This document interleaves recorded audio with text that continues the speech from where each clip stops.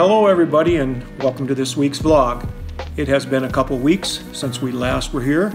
A cooking segment last week which featured our firecracker venison meatloaf was very well received. Thank you for all the response. Now, a lot of food plot stuff going on in the last couple weeks. We got our plot in, started out with getting it mowed by a friend of ours, and then a few days later we had it tilled by our friend Josh Rufledt. And I snuck up there yesterday. I had an hour in my schedule where I could get it done, and I thought it was going to rain, and I wanted to get it done, and as it turned out, it didn't rain, but it had rained the day before. And we're getting more rain up there right now. Couldn't have put it in at a better time. So our food plot for 2018 is all ready to go. Planted it to big time buck brunch. We had such good success with it last year, and so we did it again. Also, my nephew Zane has been working on their fall plots. You know, they kind of in a rebuilding year, but not seeing much in the way of shooter deer, but who knows, you know, they can show up anytime, especially in the area that him and my brother Mike, Zane's dad, are in. So let's check in with him and see how things are going on their fall plot. We just finished up our plot here. It's about a half-acre plot that we added this summer, and we came in with a plan this spring on how we wanted to do it, and overall the plan came together and it turned out great. It took us 3-4 hours today to finish it up with some tractor and equipment help, but we got the seed in the ground, and they're actually calling for some rain here this afternoon. It's hopefully going to give those deer a reason to stay on our side of the fence this year, and hopefully save some of our upcoming bucks from the neighbors as well. You know, anything we can do to put the odds in our favor, that's what we're going to do. But I'm going to finish up here. I got some stuff to take back to the house, and then I'm going to run and check a camera here before I head home, and hopefully I got some good news on those as well. But we'll catch you guys later. We'll catch you next week, hopefully.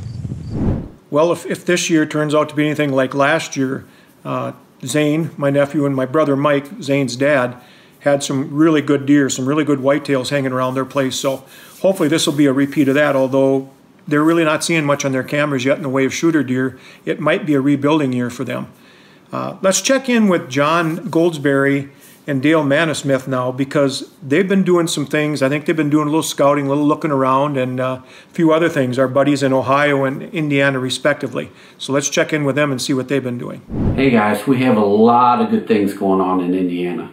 To start off with, I put my Reconyx camera out over a big time block, and this nice 3-year-old 10-pointer that I had last year has blown up. I found a shed literally about 80 yards from where he was on this big time block last year.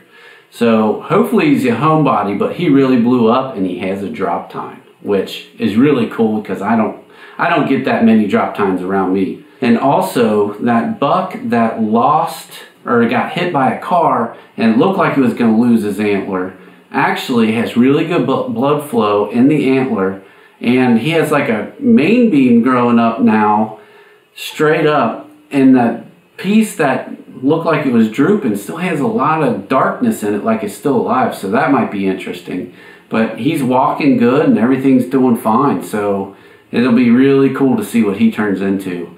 But all the other bucks are really developing. It's all starting to come together. The season is getting a lot closer, and we're going to be setting stands and trimming lanes, and North Dakota is coming up really soon, so stay tuned. It's going to be fun. Well, there you have it. As I said at the top, a lot of food plot related stuff. It 'tis the season. Also, you know, it's that time of year. The bucks are really beginning to show their headgear off a little more.